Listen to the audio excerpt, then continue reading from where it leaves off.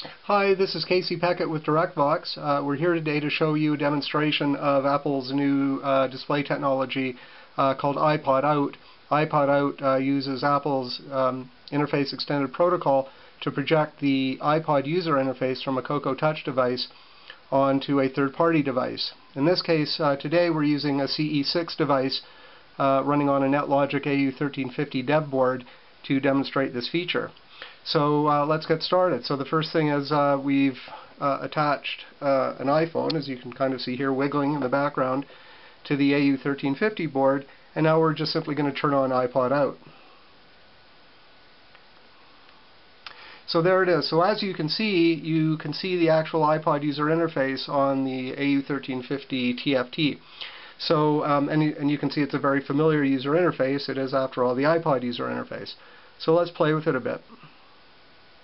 So we're going to scroll down to Songs, select Songs. Now we can scroll through our songs list. So let's find one that we want to listen to. Let's say it's this one, an Aerosmith song. Select it.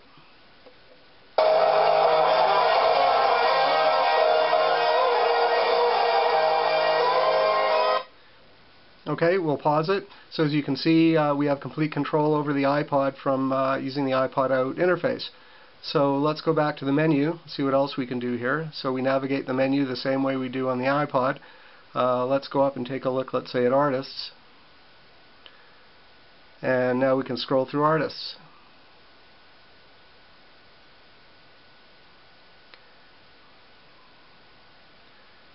So let's see what happens when we select an artist here.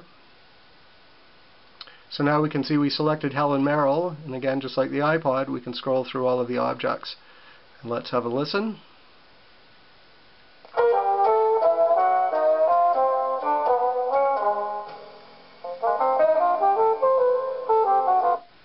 So all of this is using the DirectVoxx IAP USB stack and USB audio stack.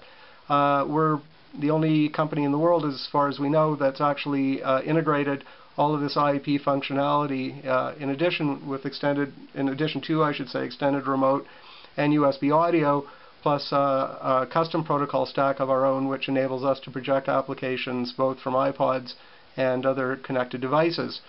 It's extremely efficient, very small footprint, and as you can see, very responsive.